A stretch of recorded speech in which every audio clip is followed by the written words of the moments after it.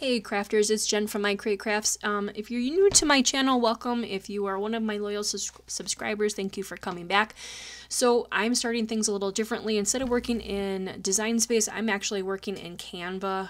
If you haven't heard of Canva, it's a really awesome site that you can create all sorts of things on. So that's what I'm going to be using today. So you can just go to canva.com and you can make a free subscription in here.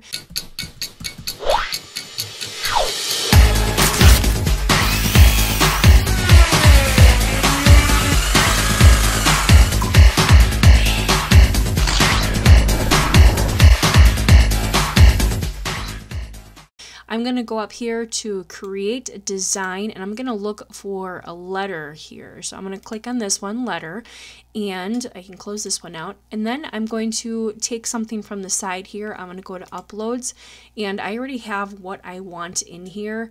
If you're new to Canva, I would highly suggest just taking a couple minutes and learning it really quick. It's so awesome. I love creating things in here. Basically, all I did was, here's where I purchased it. I was in design bundles and I purchased this Santa's driver's license. Original price is $5. I bought mine for 85 cents. I did it during the dollar deals, plus I used honey, and honey saved me 15 cents on that. So I'm using this one. If I go back here, I can show it to you really quick. I just download it here. So I download the file.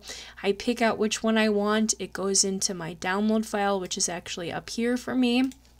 Then I can go back into Canva and I can upload it here. So I already did that for us, so I'm just going to skip ahead. If you have any questions on how to do this, please ask and I can definitely help you out. Don't mind all these other pictures down here. My family and I actually purchased our small town movie theater, so that's what this all is. If you're interested in learning more about that or seeing what we're doing with it, you can check out my family's YouTube channel, Homestead How, and kind of see and go through what we are doing right now. So we're really excited actually to bring this up. This piano is still behind the stage. It was from 1858. How crazy is that? So that's what it is. And this is what the old movie theater looks like. It was an opera house. Anyways, we're doing crafting today, right guys? So if you're interested in that, go check out Homestead How on YouTube and you will find me and my family there. So going on with this, I'm going to be using these two. I already uploaded these into Canva, so I'm just going to drag them over here, and I want to resize these. So my size that I'm going to be using could always be different than yours, so check out your files. I'm going to show you really quick what I purchased. I purchased these back in 2021. These are Metal Business blank cards. These are subbing ones that you can actually sub on, so that's what I got. In case you're interested, I will leave that down in the description below. So the size for me that works is 3.6 by 2.5. So I'm just taking this and I'm dragging it, and you can see it says 3.6 by 2.3. That's exactly what I want. I want it a little bit bigger than my actual card that I'm going to be using, and I'll tell you why in just a second. I'm going to change this one to 3.6 by 2.3, and then I can make duplicates of this and put them right next to each other. So the reason I want to make it a little bit bigger than my actual card itself is because when you're putting this over your card, you want to be able to see a little bit of the sides, and when I get to that point I will show you what I mean. But for right now, I'm going to move this up here right next to it. I'm going to take this and I'm going to make a copy of it, and I'm going to put it right below here. And I'm giving myself space in between because I want to be able to take my scissors and cut it out.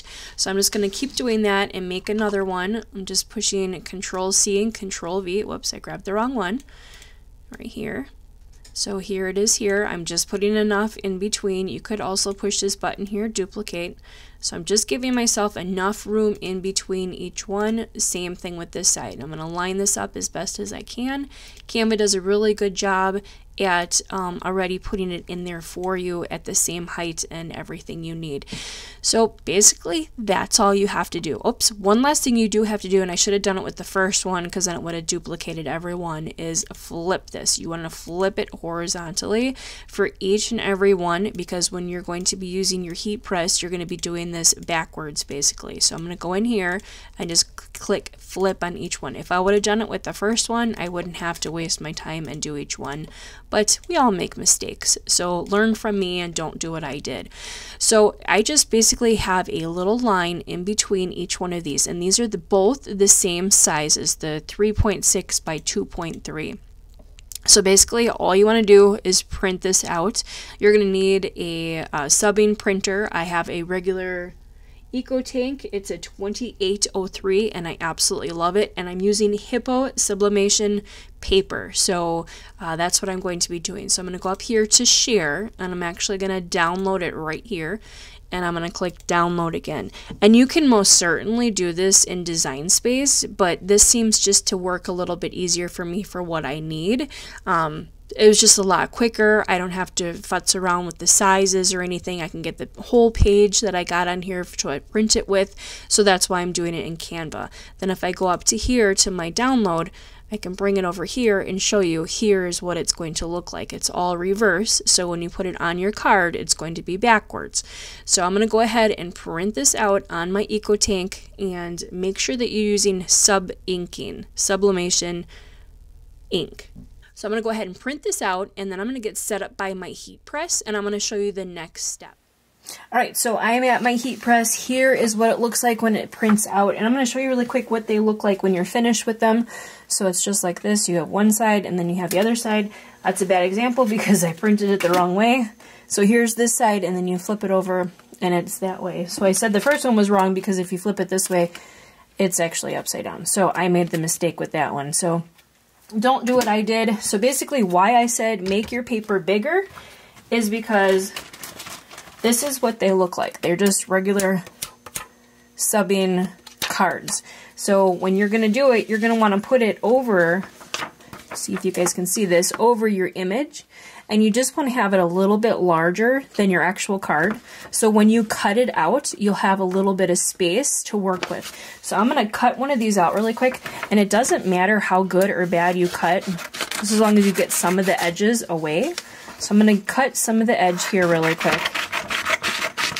And another thing that I would have done differently, now that I'm looking at it, is actually gave myself a little bit of extra space in between here and in between each piece. And the reason is because I want to be able to tape this on here. So again, it doesn't matter how you cut, so as long as you don't cut out your words that are on here. So it looks just like this. I wish I would have given myself a little extra right here at the bottom and the top, because when you put this on, and this is, you don't have to do anything with this. When you put this on here, you want to put it just like that. So the back, you are actually going to be subbing on. So if that makes sense. So I'm trying to just look, I can see here, you guys can see that there's their image right there, and then the image there. So it's okay if I go over this just a little bit, like that. So you got the edge hanging off here, but you want to make sure you have everything else fine. So then I'm going to take some of my tape. I'll show you this really cool dispenser I have. Love this dispenser. Take a piece of heat tape. It's specific for a heat press or heating anything.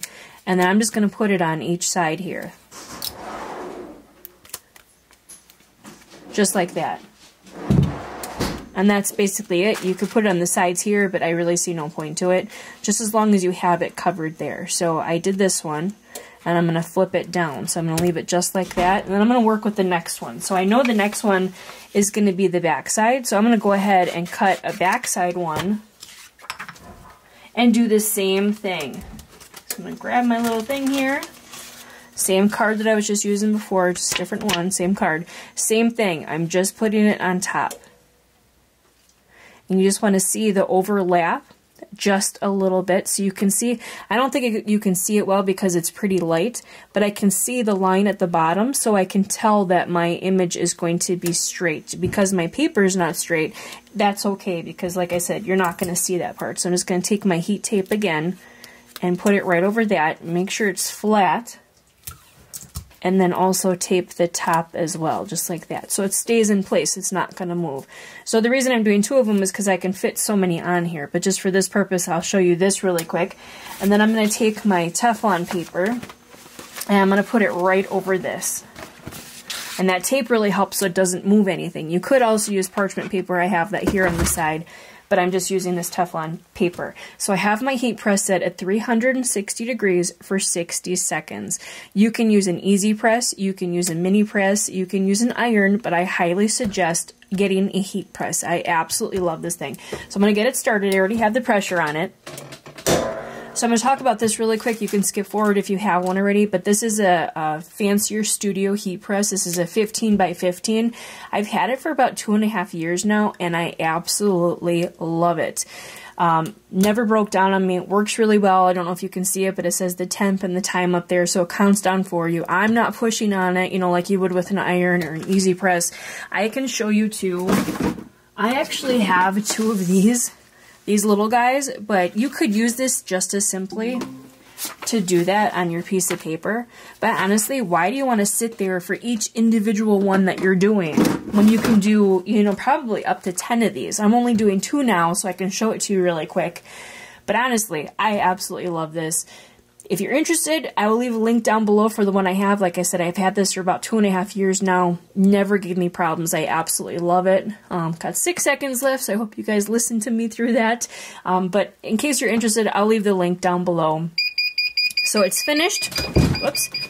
All I do is lift it up, and you be very, very careful because it's extremely hot. And I should be wearing gloves, but I can't find them right now. So I'm just carefully going to pick this up and peel the paper off. Hot. Yes, I know you guys are yelling at me because I'm not wearing gloves, and I should be. But I can't find them right now, so we are just going to do this. So here, actually, I'm going to be unprofessional and pull my sleeve down. Sorry about that. So there's that part. So this is the back. And then you got the front on this one. And again, excuse my fingers and my hands and my shirt for not being professional. I do not know where my gloves are. So I'm going to peel this off. I'm just taking the tape off. And then there's what the front looks like. So you have the front and the back. And now I have to do the same thing on both of these again. So obviously I have the front on here, and I got to do the back on here. The same thing with this one. Still hot.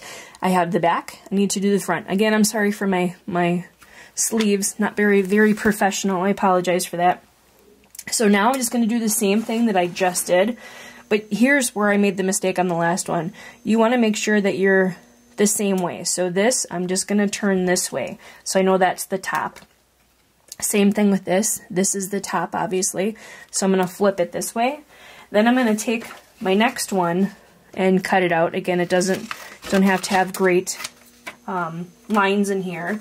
You just have to have it enough that it will fit on your thing with a little bit of extra paper. So this one, I believe, goes with this one. So we got to make sure that we do it the right way. So it goes like this, right? So I'm going to take it and flip it upside down. And then I'm going to take this. I'm going to show you an easier way. So I have it this way, right? So I'm not putting it on this side. I'm putting it down on my paper that I can judge. See, there's the image. And I make sure it's up. I can judge where it starts. So if that makes sense, I hope it does. I'm just finding where it begins. Then I'm going to line it up. Again, it doesn't matter about where I cut it. It just matters that you line it up straight on here. Then I'm going to do the same thing. Take a piece of my heat tape, put it over the top. Just like this. Again, you can put it on the sides, whatever you want to do. So that is it. So now I'm going to flip this upside down so it stays flat. I'm going to do the same thing with this. I know this is the top, just like this. So I'm going to flip it. And I'm going to make sure this goes the right way. And I'm just going to find the image on here. Again, this is why I say it makes it easier if your image is a little bit larger, that you can kind of see it. So I see the edge here. Be nice if I could see it at the top as well. But I'm making sure that it's on everywhere. And once you get it on, so I'm going to take your heat tape and put that on there as well. So just like this. Oops, there. So then you want this piece up. So when you have those done, you just lay them down, put your Teflon tape or your paper over it again, and then do it for the next 60 seconds. I won't bore you guys with talking this time, so I'm going to let this count down, and then when it's finished, I'll show you what it looks like. Okay, so I'm sorry I didn't have my camera on the first time, so I did the first one, and now I'm going to show you what this looks like. So I'm picking it up very carefully because it is hot.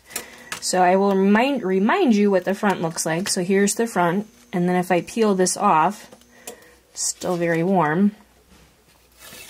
Again, invest in some good gloves because this heat press you can use it a lot with, or with any other things that you have like Easy Press or anything.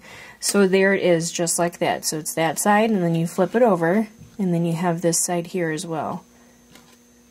Just like that. So it was a little bit off, but that's okay. You're just leaving it for kids. So as long as it has everything on there that you need, sleigh drive license, worldwide, holy cow if I can talk, and then it has Santa Claus. So there's a bunch of files that you can purchase for this. Like I said, I have a few other ones. So I have this one, and then I also have this one too. So they have a bunch of files that you can do, but how cute is that? I love it.